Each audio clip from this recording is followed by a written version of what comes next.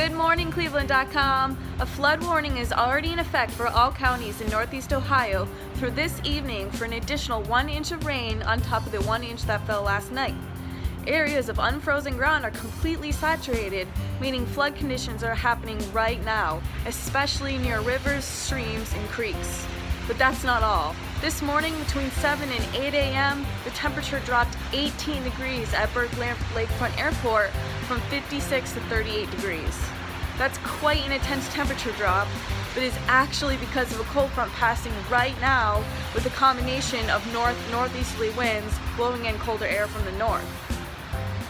You can see in this image the very sharp temperature difference right at the leading edge of the front that's hitting Cleveland right now. If you have any temperature or rainfall amounts, please don't hesitate to send them my way.